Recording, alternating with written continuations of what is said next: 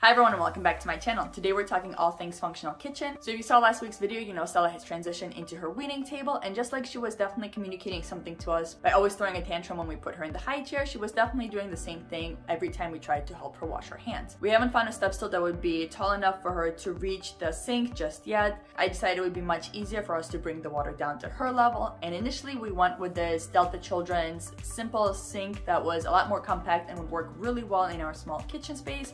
Unfortunately, even though it's designed for kids 1 and up, it's definitely not designed for kids like Stella, who within 48 hours figured out that she can move the entire sink and get to the water reservoir in the back, and then we had an entire flooding situation. And while it's great to learn natural consequences, a flood every single day isn't something that this house can really take because it's already flooded once. We had to return that, and I had to bite the bullet and go ahead and get that Ikea play kitchen that everyone is hacking. And I'll go ahead and link some of the blogs and videos that I watched to get inspiration on what I can do to hack the Ikea kitchen to be the way that we like it.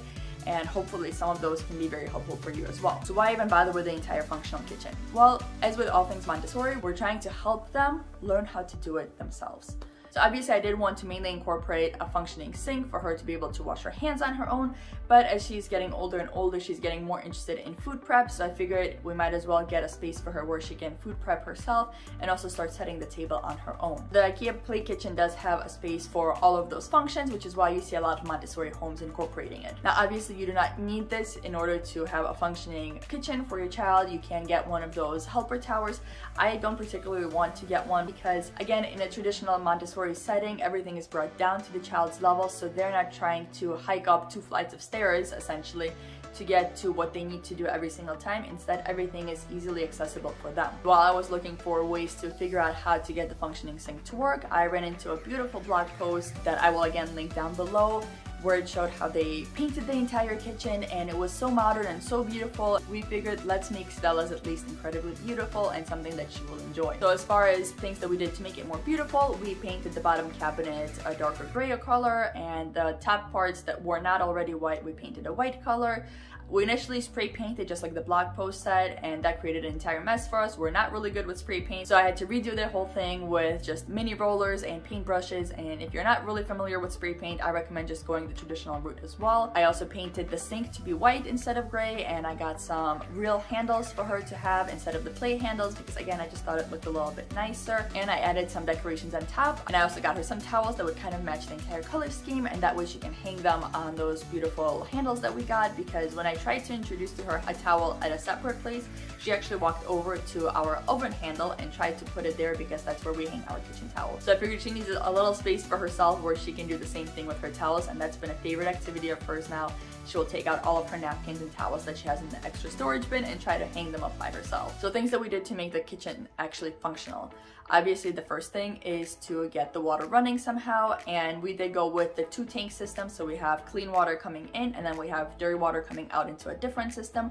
That way I'm okay with her washing her hands there and washing food there, and it's not just a play kitchen where the water is recycled over and over, because that wouldn't be very sanitary for her to be doing any kind of food prep in. I went with 1-gallon bottles. I've seen people go with 2 gallons and it would definitely last you a lot longer. For some reason at the time that I was shopping, there weren't any decently priced empty 2-gallon bottles, so I just went with a 1-gallon water bottle that we put right behind the sink, and then this waste container bottle is actually a container from a set of rattles that her uncle had bought for her, and they work perfectly together. The other option we were going to try for the waste container was actually just to get a milk container, just something that would be tall enough where, since there's no tubing or anything for the water to drain out of the sink, it wouldn't be splashing all over the place, because if you just let the water run and splash into something just wide and not very deep, eventually the water splashes everywhere. For the water to run up, we got one of those pumps that you put on top of drinking water. There are some beautiful ones that look a lot more like a faucet. However, I noticed that the nozzle is very tall. Stella is already having a hard time getting to the button anyways, and something that would be even taller would be harder for her to reach. We also learned the hard way with our own bathroom that if the faucet is very high,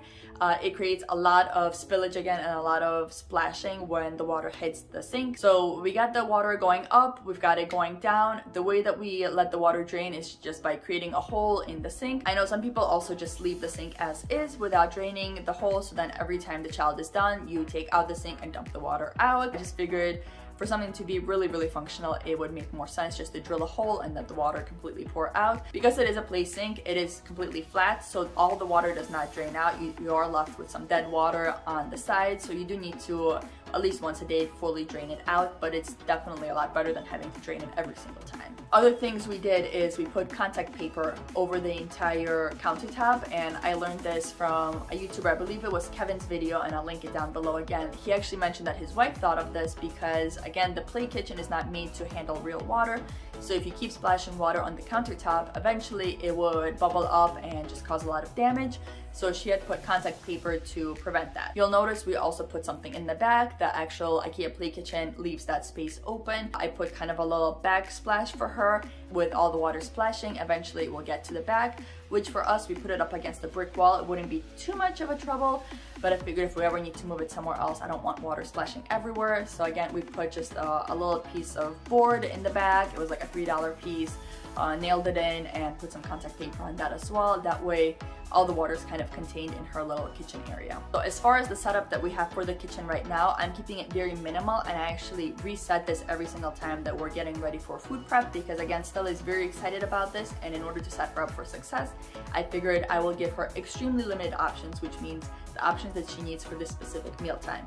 As she gets more into this routine and understands what this space is for and what we do with it, I will definitely put all of her plates, all of her cups, all of her utensils, everything in there, and that way she can have easy access to it at all times. What I've been doing is putting on the top her placemat, a napkin that she will use, and actually her new egg slicer that we purchased also goes on the top shelf, and the bottom shelf I will put either a bowl and a plate or just a plate.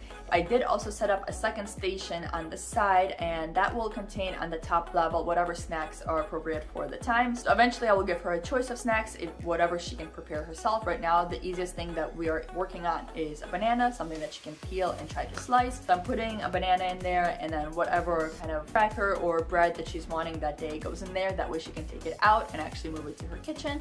And on the second level, I've got all of her extra towels that we will use for spills, her extra napkins, and her kitchen towels. So hopefully this has given you some ideas and inspirations on introducing a functional kitchen to your child. If you've got any other questions or requests for videos, definitely drop me a comment down below. Always excited to talk to you guys down there. And until next time, hope you stay safe.